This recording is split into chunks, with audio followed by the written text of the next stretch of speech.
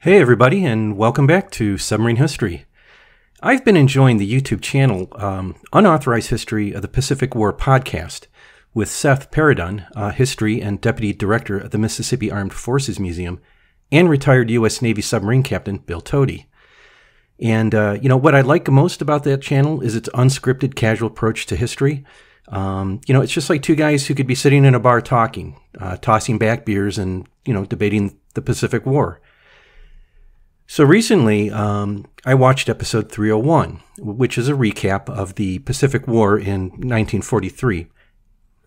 At the beginning of the episode, there is a discussion about actress Hedy Lamarr and a World War II patent she had on a secret communication system for radio-guided torpedoes, but was unsuccessful in getting the U.S. Navy to accept it.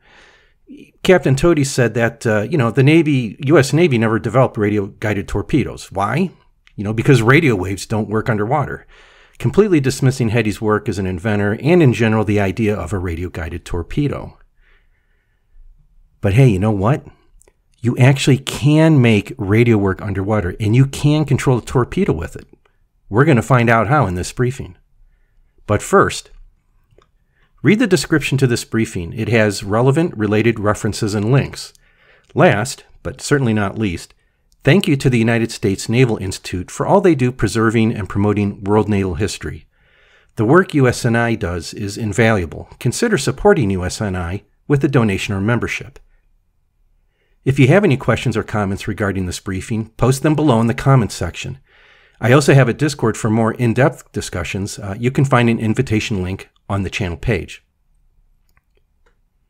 We'll start the briefing today with a quick background on Hedy Lamarr, and then we'll talk about her secret communication system, or frequency hopping patent, and how that was related to Italy's interest in developing radio-guided torpedoes. Finally, we'll talk briefly about why the U.S. didn't use Hedy's patent. So let's hit it. Okay, so here's the setup for today's story. As I mentioned, it was episode 301 of Unauthorized History of the Pacific War podcast, where at the beginning of the episode, Captain Tody talks about a question from a viewer concerning a Netflix documentary on the actress Hedy Lamarr.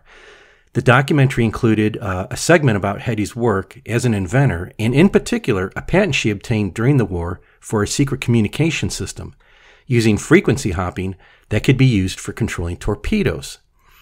The documentary even credited Hedy's invention as having an influence on the creation of Wi-Fi and some other technologies that we use today.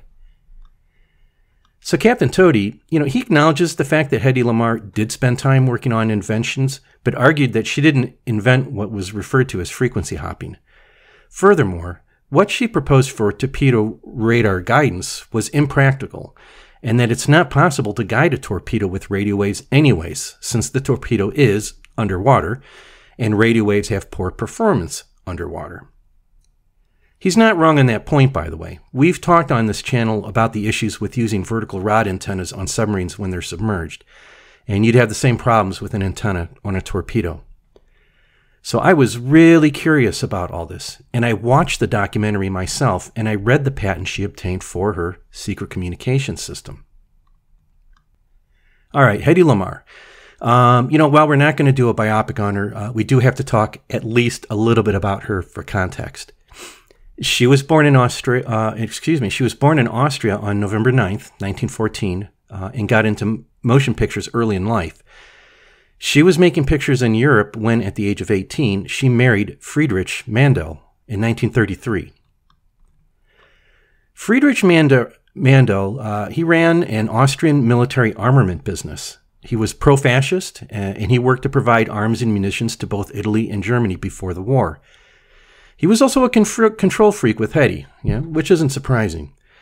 One of the things he liked to do was have her attend his business parties, mostly because she was eye candy.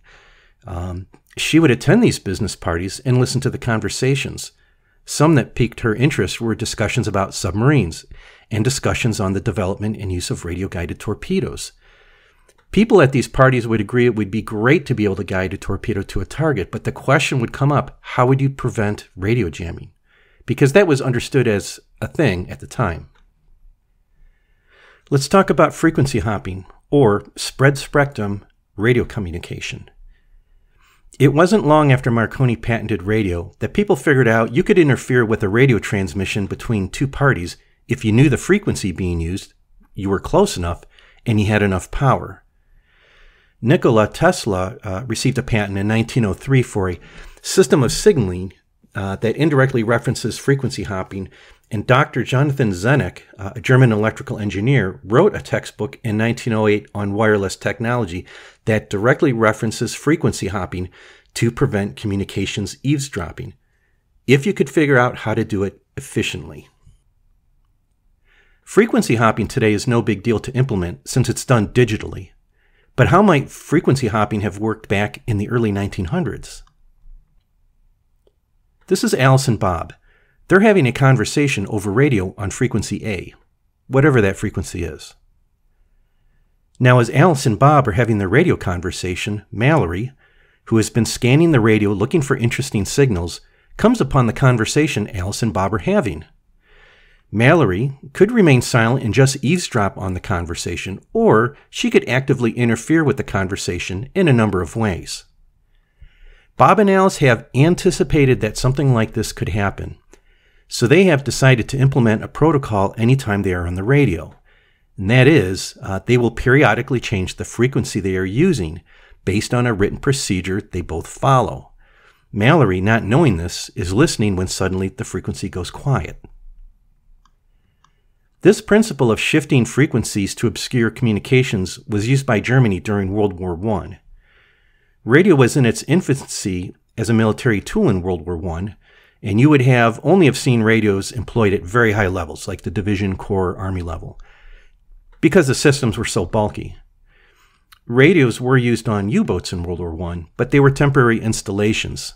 Once surfaced, an antenna had to be deployed, so it wasn't really convenient for tactical purposes. Anyways, the radio operators would have had books similar to code books, which would have told them the frequency sequence to use during the transmission and the procedure for making the frequency hops or changes. Now, it's in the late 1930s when Hedy, working in the movies in LA, meets a music composer, George Antle, who had been working in LA composing music for movies. At some point, Hedy talks to George about one of her invention ideas, a way to keep radio communications secret so you could use radio to guide a torpedo to its target. Hedy must have talked specifically about the problem of using one radio frequency to guide because it could be easily jammed. What you needed to do was hop around different frequencies. But how would you do that with torpedoes? There is no person on the torpedo who could work from a frequency sheet tuning a receiver on the torpedo to the right frequency. It had to be automated. This is where Antle comes in. He experimented with player pianos, setting up multiple pianos to play music in sync. What made player pianos work was the use of a paper roll with perforations representing the 88 keys of a piano. As the paper roll turns, a machine reads the perforations and selects the correct key to be pressed. He knew the procedures for keeping the pianos in sync while the paper rolled, and this was the basis for how you change the frequency used to guide a torpedo. This concept of using a streaming paper strip with perforations representing letters or numbers to record or transmit a radio message actually goes back to the 1870s when Émile Baudot, a French telegraph engineer, invented the Baudot code for radio telegraphy. So Hedy and George, they have an idea for a system that would automatically change the frequency of a radio signal between an operator and an object. Because George and Hedy approached the problem from the perspective of the entertainment industry, music and player pianos, they developed the idea for their patent around a mechanical system representative of what you'd find in a player piano. But they had a problem. Neither Hedy nor George are electricians or electrical engineers, and they don't have the knowledge to write a detailed, credible patent application. So what they decide to do is submit their patent idea to the National Inventors Council for evaluation and feedback. Based on the strength of their submission, the National Inventors Council got Hedy and George in touch with Samuel Stewart McCowan, a professor of electrical engineering at Caltech, who is able to fill in the gaps of the patent application, addressing all the electronic aspects of the patent application itself. And here it is. Patent 2,292,387 for a secret communication system, filed June 10th, 1941, and issued August 11th, 1942, 4 days after the U.S. had landed at Guadalcanal. It has Hedy's given name in the patent, by the way. It's 7 pages long, which includes 2 pages of technical sketches. So what does the patent specifically cover? Okay, first, the design of 2 radio systems, a transmitting system controlled by a human operator and a receiving system on a torpedo.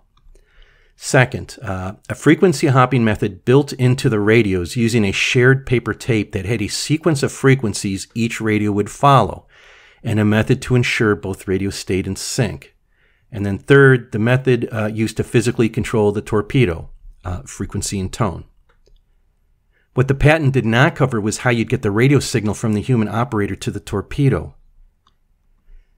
What the patent describes in general is that you'd have a torpedo launched either from a ship or a plane, and you'd have another observer plane with eyes on the torpedo and the target.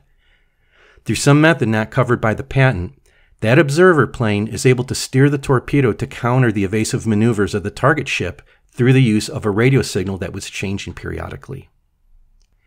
But how do we solve this problem of sending a radio signal from a plane to a torpedo running underwater? Well, this is how the Italians solved that problem in World War II. The Italians had been working on this idea of radio-guided torpedoes since at least 1932. Remember, Hedy marries Friedrich Mandel in 1933, and she's attending business parties where she hears conversations about the development of radio-guided torpedoes. Likely they were Italian since Mandel was dealing arms with them. This is a picture from a demonstration where we can see an Italian SM-79 dropping a torpedo with some small object behind it. Let's take a closer look at what's going on. The bottom left is our torpedo drop, and we see the circle around the torpedo and the circle around this really small object behind it. Above it, and it's not a great pic, but it kind of looks like there's a torpedo strapped to a wing, and there's something attached to the torpedo itself. Now the picture on the right, that's the buoy that we see trailing the torpedo as it falls. And that's how they did it. The buoy's connected to the torpedo through a cable. The buoy stays on the surface, obviously, and it acts as the antenna, passing a signal from the now observer plane to the submerged torpedo. And the Italians successfully demonstrated the system under simulated combat conditions. This is how the Italians envisioned using radio-guided torpedoes in combat. An aircraft flying at an altitude of up to 1,000 meters would release a torpedo buoy combination aiming for the bow of the target ship about 4 to 5 kilometers out. At a speed of about 65 knots, a torpedo would impact its target in about 2 minutes. During that runtime, the plane reduces speed and runs parallel to the target so an operator on the plane can keep visual sight on the buoy and the target. He's operating a joystick, and when he pushes the stick either left or right, a subaudible tone is sent along with the carrier wave on a static frequency that the buoy picks up. Okay, there's no frequency hopping. In response, solenoids would be actuated to push the torpedo rudder either left or right, depending on the tone, to keep it on a course to hit the target. Fluorescent dyes were released by the buoy to help the operator maintain visual contact. Now, unfortunately, or fortunately, the Italians exited the war before they could try these torpedoes in combat. Upon the surrender of Italy, German forces confiscated all the materials associated with the project for study. It seems that this was a pretty elegant solution to improving torpedo hit percentage. So why would the U.S. Navy turn down a chance to take the technological lead in this area of weapon development? A couple thoughts on that. First, George Antheil, he realized after the fact, the way they wrote the patent, yeah, it sounded like you literally had to put a player piano on the plane and, one in the torpedo. Now, George would argue with the Navy, don't take it literally, that a miniature mechanical system could be designed that could do the job of rolling the paper tape and changing the frequencies, something clockwork-based or another mechanical rotating piece of equipment. Think something along the lines of Enigma. But in spite of this, the Navy was unmoved. Second, at that point in the war, The U.S. Navy doesn't have a torpedo that works, okay, and we're talking about the Mark 14.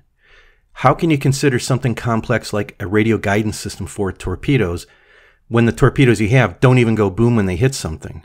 You have to solve that problem first before you start thinking about those more complex things down the road. Third, Midway showed that aerial launched torpedoes in an environment with robust air defenses, that was quickly becoming a thing of the past.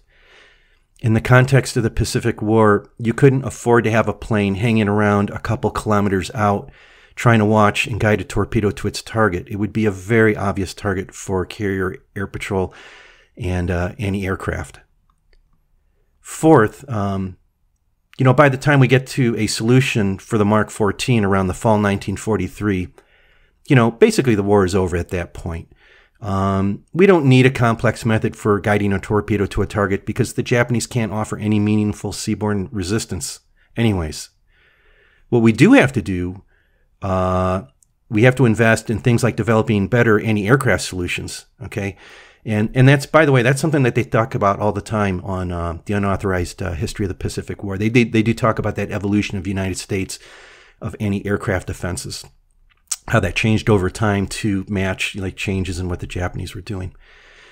Maybe in the context of the war in the Mediterranean, if you could do it at night, maybe a single plane flying at low altitude on a high-risk, high-reward mission, maybe it would make sense then.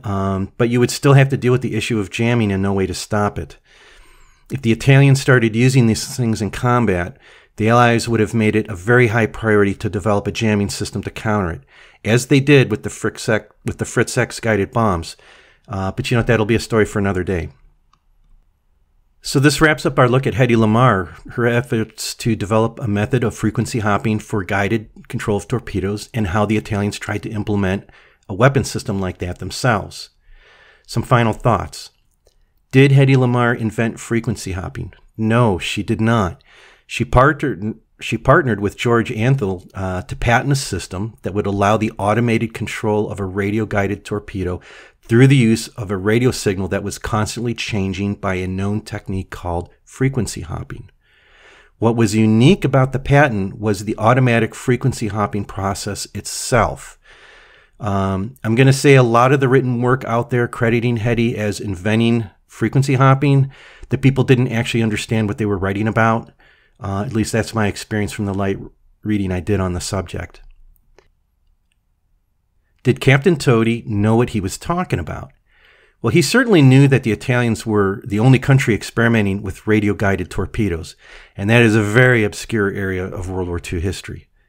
And yeah, you know what, from his perspective as a submarine skipper, absolutely you couldn't control a torpedo that was running underwater through radio. But from a different perspective, it not only was possible, it was done. So I hope you enjoyed this briefing, and if you have any questions, post them below or head over to the Submarine History Discord and ask your questions there. Till next time, peace out.